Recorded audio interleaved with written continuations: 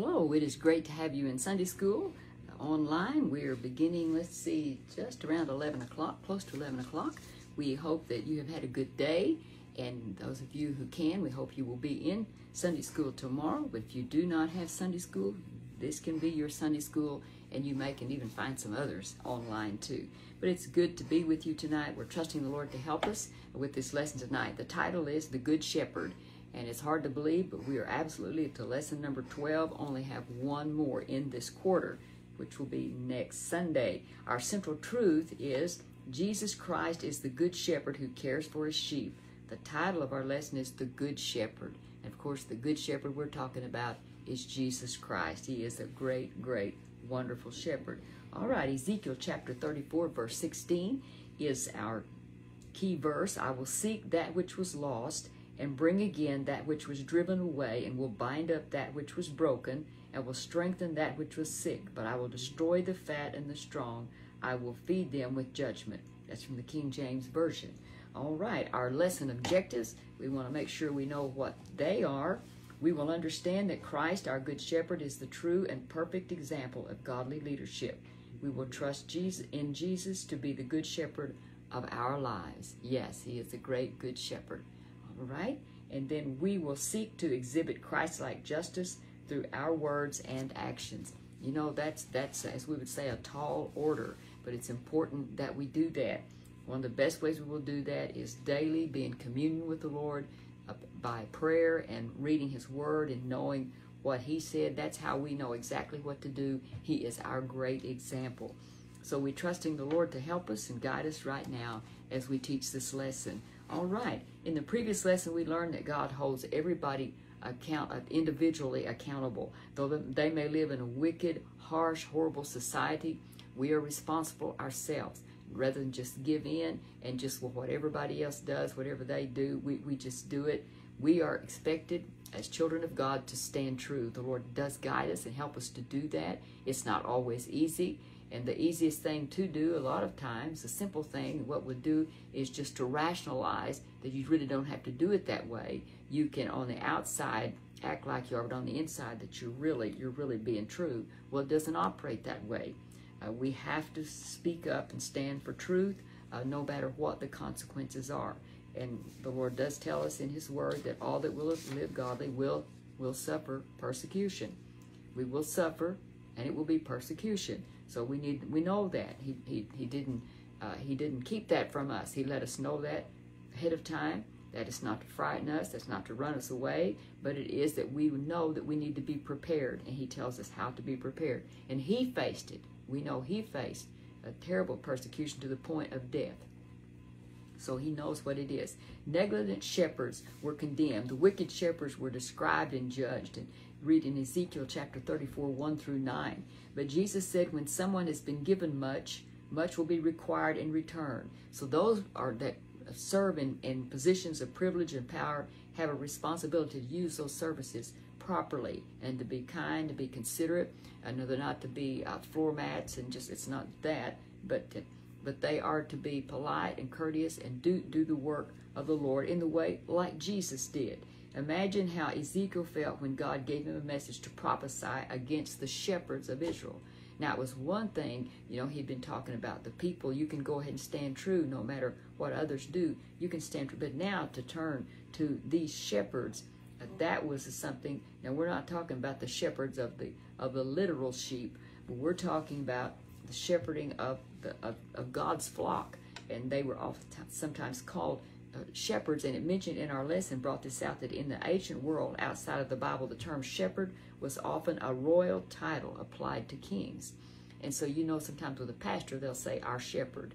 You'll hear that term sometime. Well, here was Ezekiel. What was this like when he was told some of these shepherds, these leaders, they're the ones that need to be dealt with because they're wicked. And so he was going to describe to them exactly the things that they had done. So we need to understand that the Lord really, when you accept a position of leadership, and that's not to run from it, because the Lord has called and he's chosen us, and he wants us sometimes to lead, and we'd rather just sit back and do nothing. But when the Lord calls us to lead something, we need to fall on our face before him and trust him and believe him, because he has a plan and God wants to help us. He's always there to help us, not to just sit back and watch us just flounder around as though we don't know what's going on. God will give us direction. His word gives us direction, and he gives us specific direction for the specific situations that we are in. I truly believe that.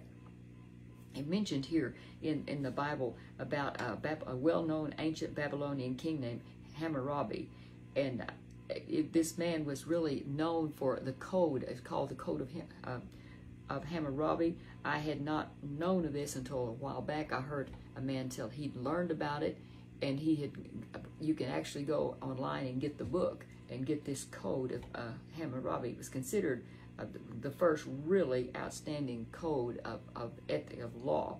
And so that's just something you might want to look up. That Hammurabi is spelled Hammurabi, and I think he got it on, I believe it was Amazon. But anyway, all right, the Lord has said, he said to David, you think of David, he was a person that was called on to be the king, and later on in our lesson it talks about that he was a man after God's own heart. And then you think of how he failed in so many ways. And so you see the difference in we're not here to condemn David, because we're just acknowledging the fact that he really did not live up all the time the way that he should. That he had his heart was after the Lord, but there was times he failed miserably. But then when you compare it with our good shepherd, thinking of Jesus Christ, there's absolutely no comparison, hardly, how he never failed. He always did the right thing.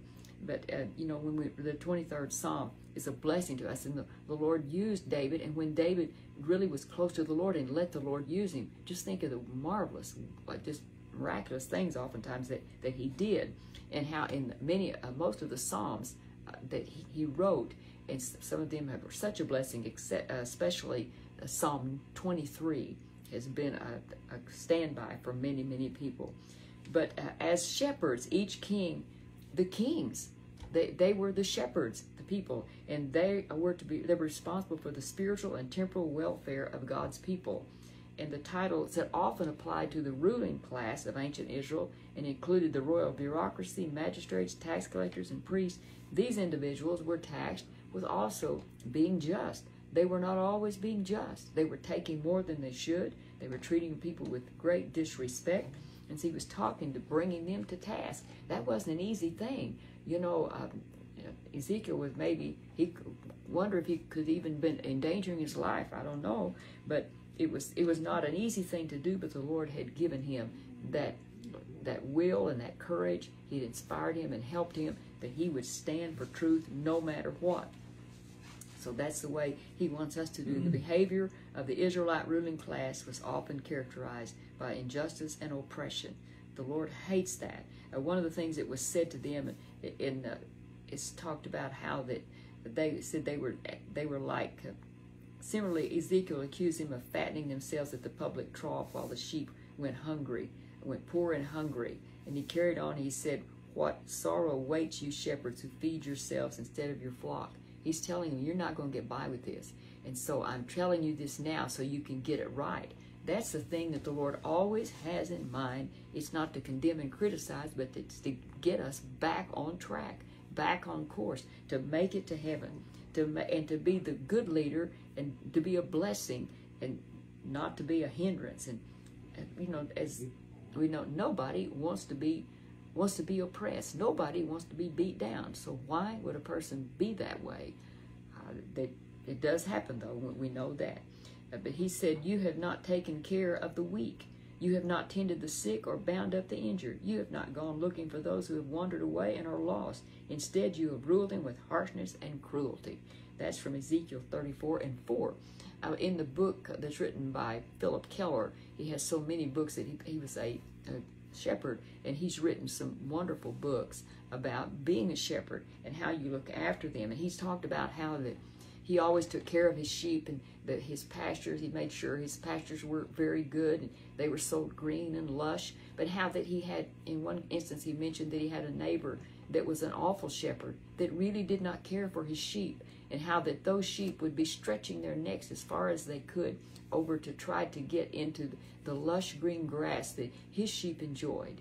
But he said those poor sheep, they were just suffering with hardly anything to eat. but yet he said their shepherd would not in any way try to help them. You know, our wonderful Lord and Savior, Jesus Christ, he's a good shepherd. He always provides for his people. But it's important that we understand, as Ezekiel was telling them, negligent shepherds will be judged. And it said, James, Jesus' half-brother, warned his readers that not many of you should become teachers in the church, for we who teach will be judged more strictly. It is important to understand that, rather than take that stance of that being over somebody. We ought to understand we're going to face God just like anyone else. If you're a leader or not a leader, we're all going to face the Lord. And I tell you what, I had a pastor used to always say, where they say something, if you meet God, he said, we're all going to meet God. I just want to meet him in peace. Those in positions of trust are held to a higher standard than others, and to misuse that would mean that God would hold us accountable. We would be responsible. This was true for these leaders in Israel. God pledged to hold those who had neglected his people responsible for their actions. You know, sometimes it just looks like nothing will ever happen. You see things that go on and on and on for so long, and you wonder how long. But I don't know all the details about it, but oftentimes it's the Lord giving time. He's giving time for a person to repent. And then the people that are being abused, it's a time that we can really be strengthened instead of being beat down. That's what happens sometimes. We feel like we're just beaten down. But to be able to come into really a close communion with the Lord and understand that our life is still hid with Christ in God, no matter what we are facing. And through this time that the Lord will help us if we can power through these things, not by ourselves, by the word of the Lord, and we grow stronger and stronger. And then suppose the time comes that the Lord would put you in a place of responsibility, or me in a place of responsibility, then we should have compassion and know better how to treat people, be kind and considerate. I have known people that they were wonderful people until they took a position of leadership. I'm thinking of a person that I knew on a job that when they were put in a position of leadership, became absolutely one of the cruelest people, and lost their job before it was over with, because the cruelty became known. And I thought, what? And it was a Christian person, and I know the people there had little to no respect for her. And then when it became a leader, it was unbelievable. It was awful. It was an awful thing. So it's something we need to be understand that we could be the reason that a person doesn't want to be a Christian. And now we say, well, at the same time, you know, it can't be just because of that one person. God's word speaks. We can't let somebody keep us out of heaven. No way do we want to do that. But at the same time, we do have a responsibility to live a righteous and pure life before the Lord. And we can do it with his help and grace.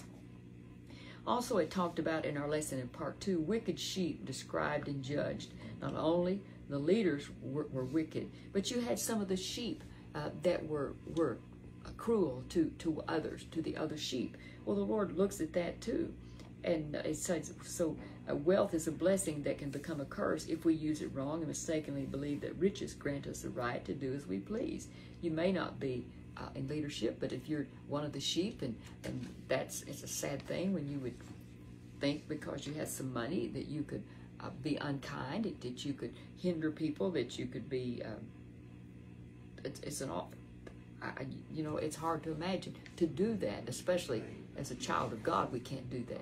A child of God, we have got to line up and give our life to the Lord. We want to be like him, be kind and be considerate. And if we have done that thing that is wrong, then we need to totally surrender, give our life to the Lord, come back to the Lord, and make wrongs right. That you have to go to the people and you have to apologize. And absolutely, people will respect the person. I mean, I've respected leaders who have, those who have done wrong, that when they have acknowledged it, I was wrong. And you know, it's amazing how the healing can occur. And we probably, each one somewhere along the line, we have had to apologize to somebody for something.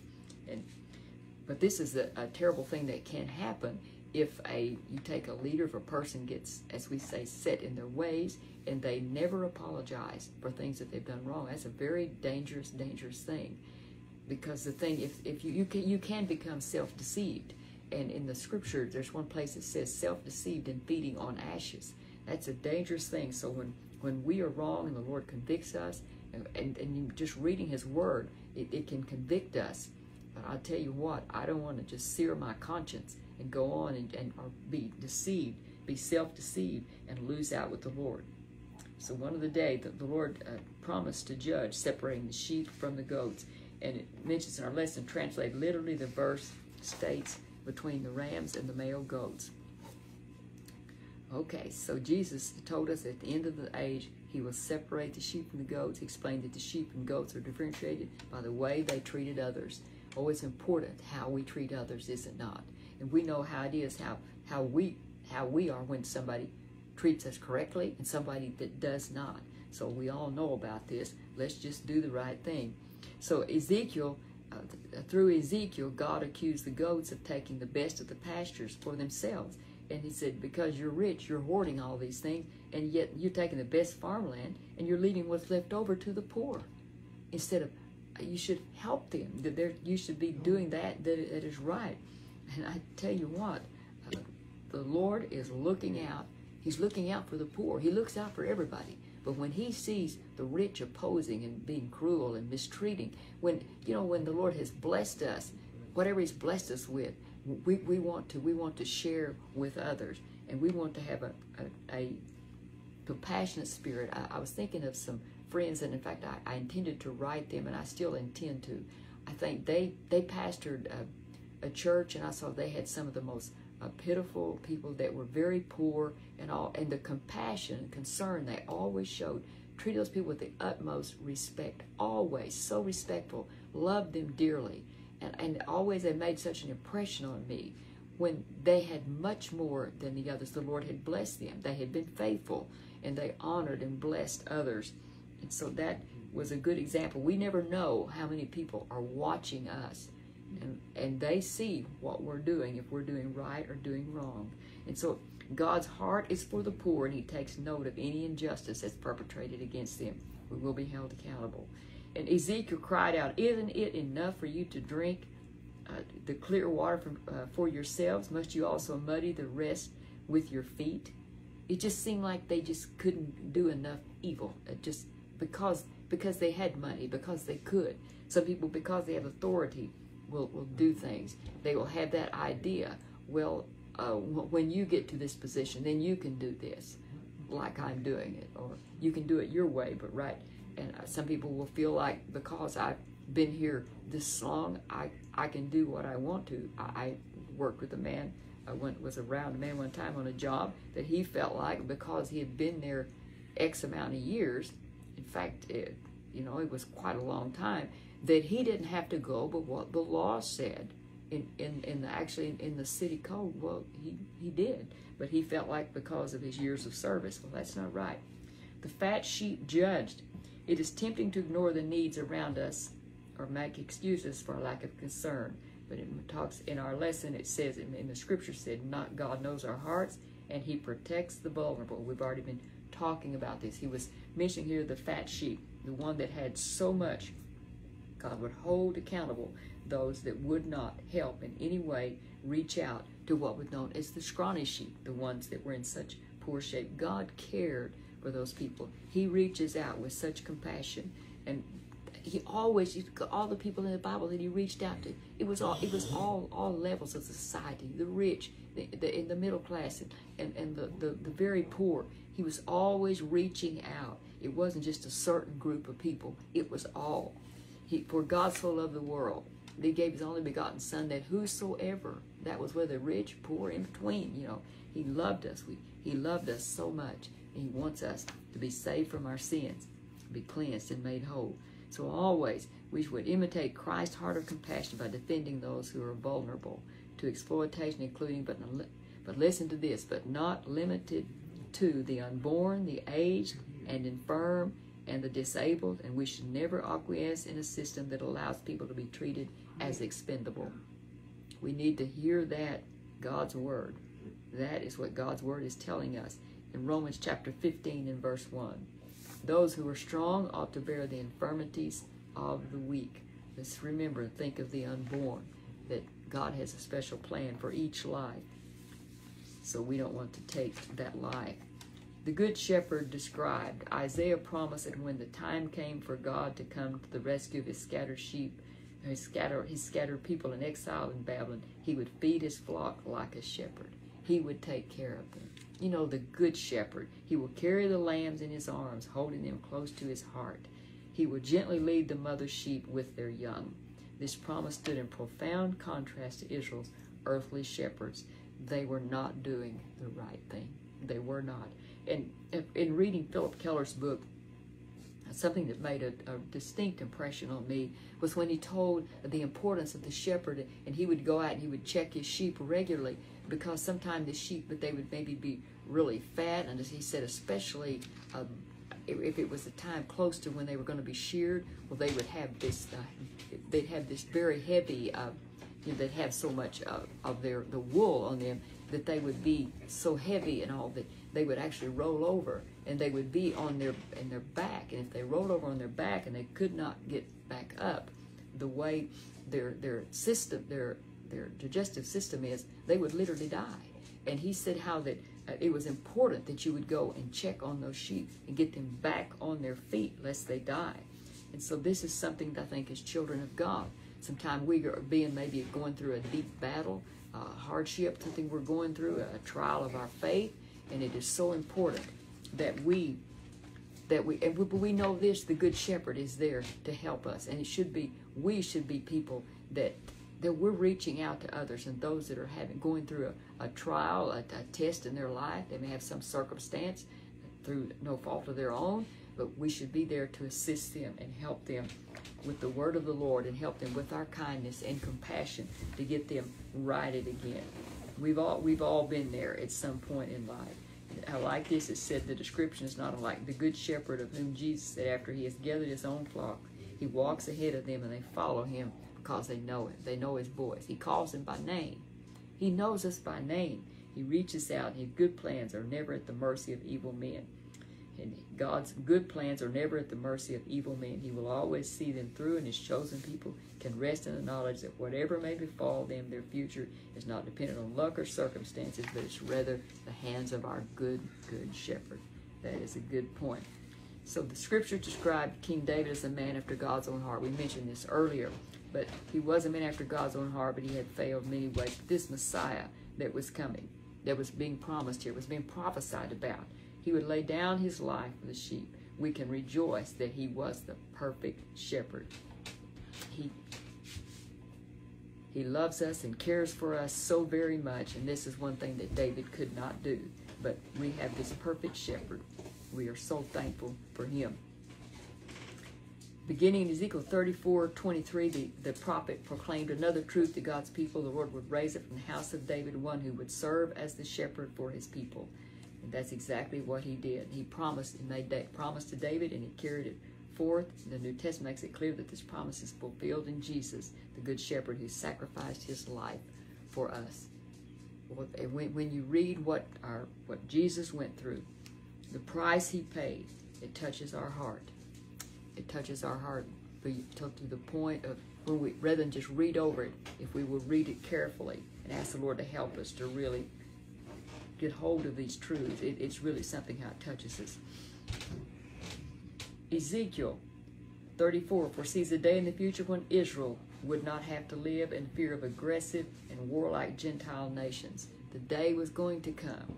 Things were going to be totally different. They would enjoy security and safety in the land, free from the oppression of foreigners. God is always looking out for his people. Tells there'd be a time that the wolf and the lamb will live together. The day is coming when the strong will no longer threaten the weak, and the weak need not fear the strong. Isn't that a day that we're looking forward to? You know, when evil is gone. Just imagine, we face evil all the time, but when evil is gone, forever gone, and then we are forever with the Lord, worshiping him without, you know, any kind of restraints of any kind, just totally freely worshiping our wonderful Lord.